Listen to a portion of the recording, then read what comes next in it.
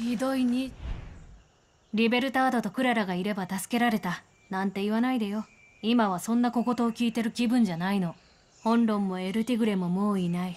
でも悲しむのは戦争が終わってから。今は先に進むの。目下の標的はあのクソアメリカ人のマッケイと奴のビジネス。襲撃計画を立てるには事業の情報がいる。 USB を渡すから、それをマッケイのビルにある PC に差し込んできて、私が遠隔で操作する。ただしラホヤの各地にある信号ジャマーが通信速度を遅くしてる。事前に壊しておけばハッキングして情報を抜き取る速度が速くなる。そしたらあいつの弱点を見つけて倒してやれる。ジャマーの写真送っておいたから。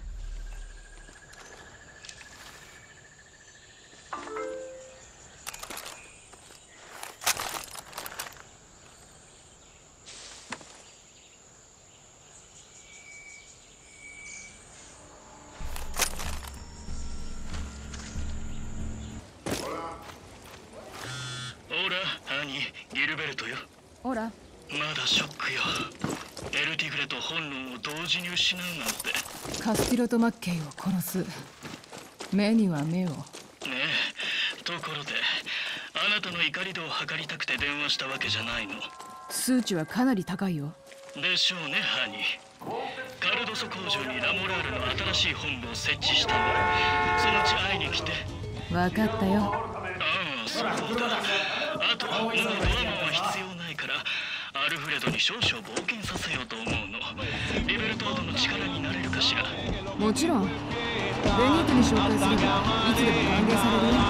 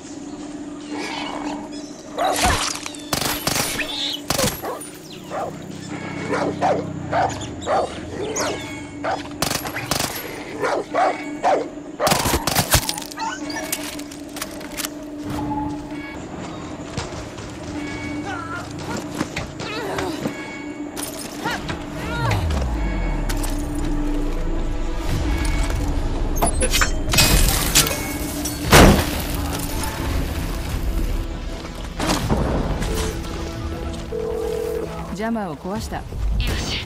だけど侵入しないで。ラブマートが遅くなるから。建物には兵士も大勢いるだろうしね。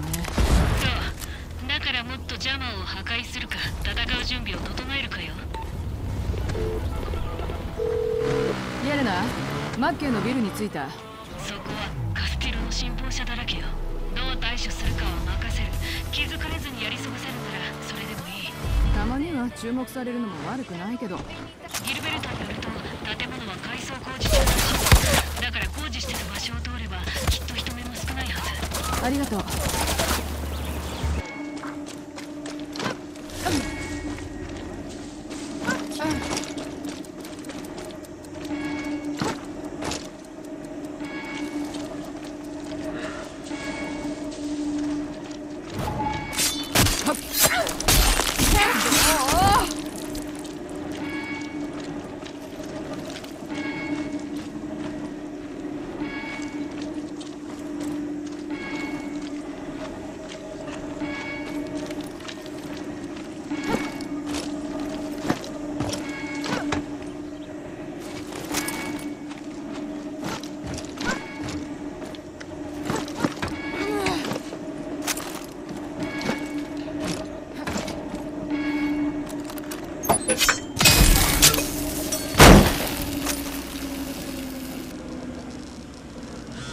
またジャマーを壊したね。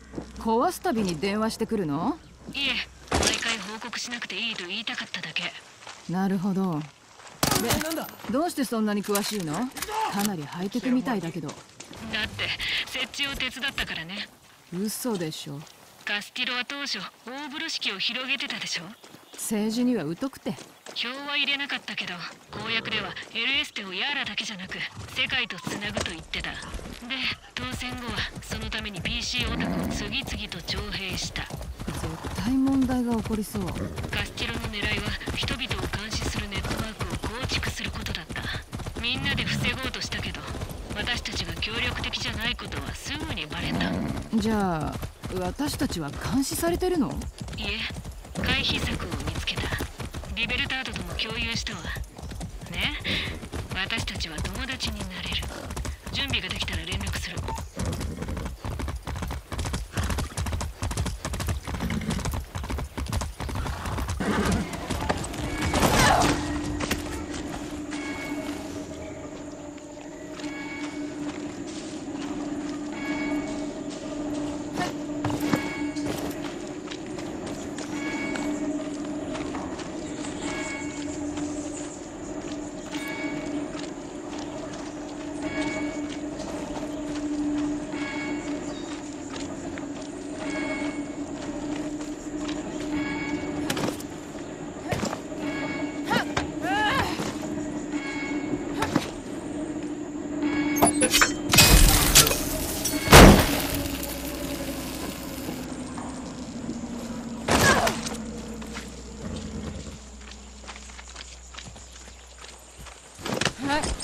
行って。大丈夫、敵じゃない。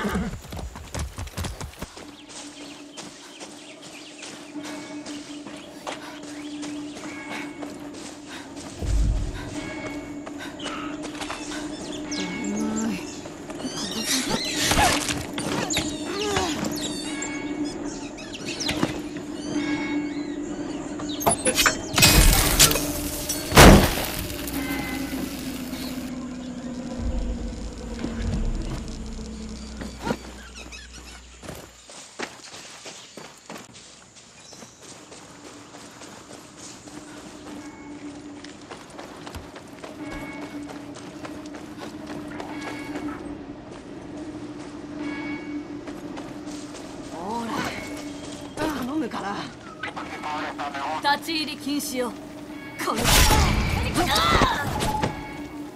隠れてないで出てきな。はい、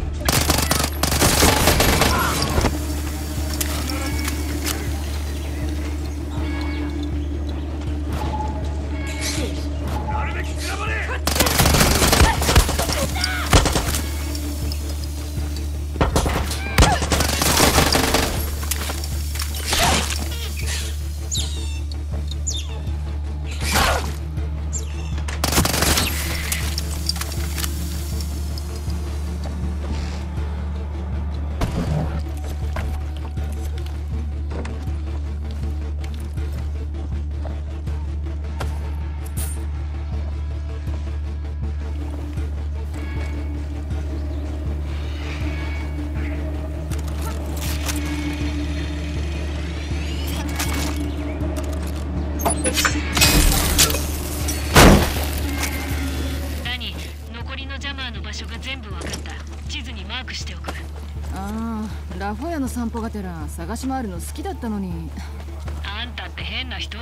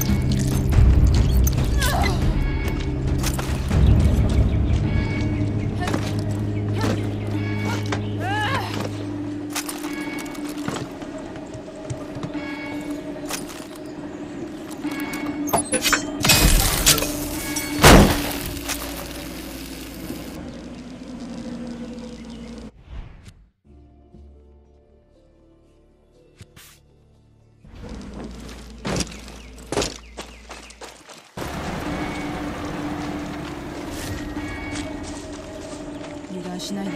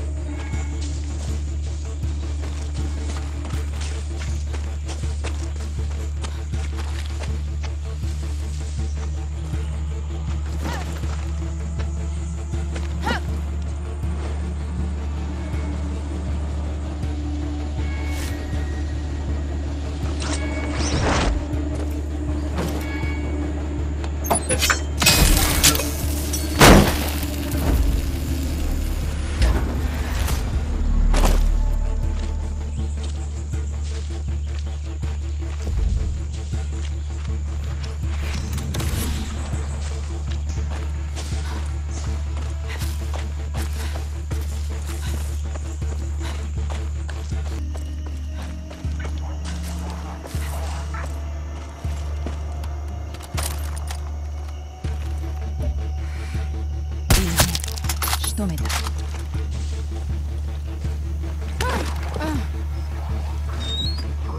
気をつけていくよ。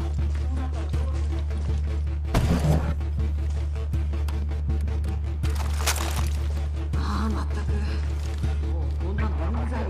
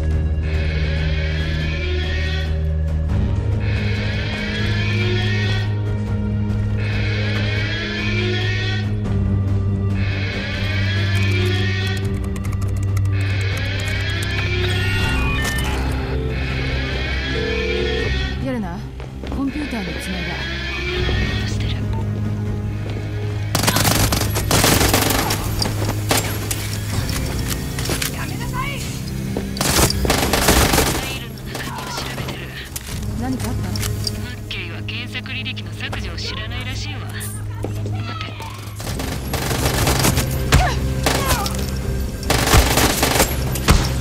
スケジュールを手に入れた。マッケイは今日そこで誰かと会うことになってる。吉と出るか今日と出るか。よし、このコンピューターはよ。ええ。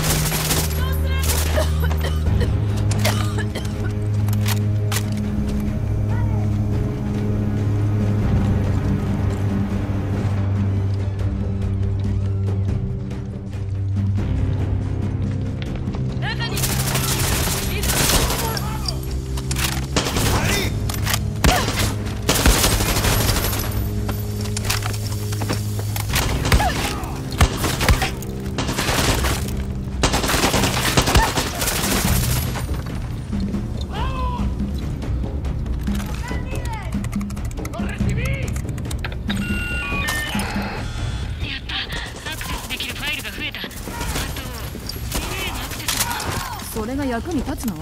その情報の授業はサボってたんだ。でしょうね。待って。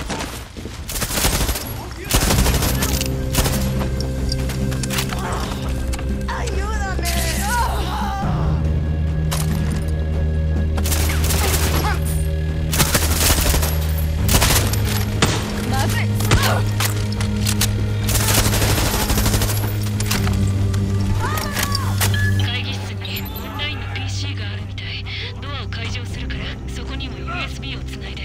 着いたら兵士を締め出せる？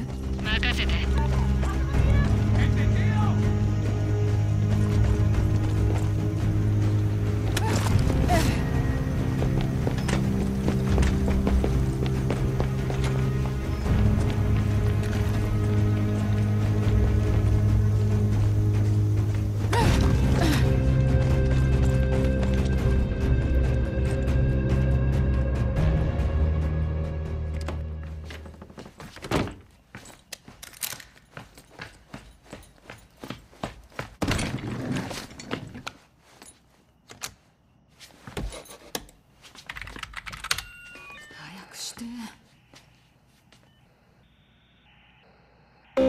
やあ、バックパック君調子は？アメリカ野郎には関係ない。おい、私はカナダ野郎でアメリカ人と違いナイフを刺すときちゃんと浴びるぞ。で何を？仲間を殺されて復讐に来た。なるほど。でそいつらは死ぬとき穴から脳みそを吹いたか？いや待て、うちのバカを寝かせてから確認するからネタバレはなしだ。そういえばベニテスの件は実によくやってくれた。カスティロとの会議中に動画を見たが彼女は足から吊るされ髪が逆立つってのはまさにあれだな。次はあんたよ。現実を見てみようか。君の国は他より7年遅れてる。私たちに任せれば君らの部族は先進国の仲間入りすぐにだ。君らの部族愛があるね。まったく君らと来たら見下してるわけじゃないぞ。事実だ。ゲリラも後進国も見てきた。いいか、今は君らの番なだけでおもてなし要員もそっちに向かわせてる。楽しみね。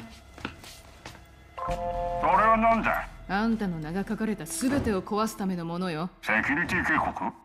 またね、マッケイ。このクソったりだ。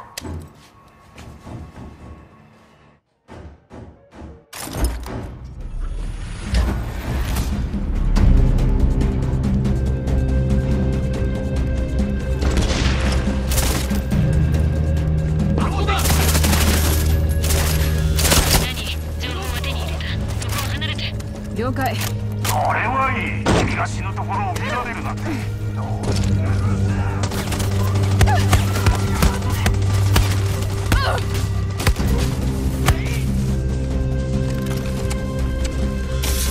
てクズなの。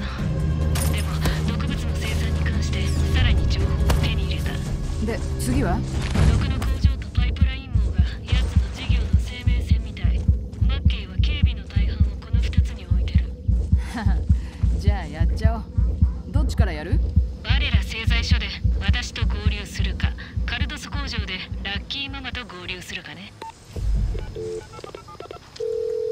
ヤレナ、ジャマーは全て破壊した。よくやったわ。これでさらにマッケイとカスティロの破滅に近づけた。歴史の教科書に載る？もちろんよ。何年か後にね、偉大なるジャマーの戦いって祝日ができるんじゃないかしら。笑ってな。今にわかるよ。これでよし。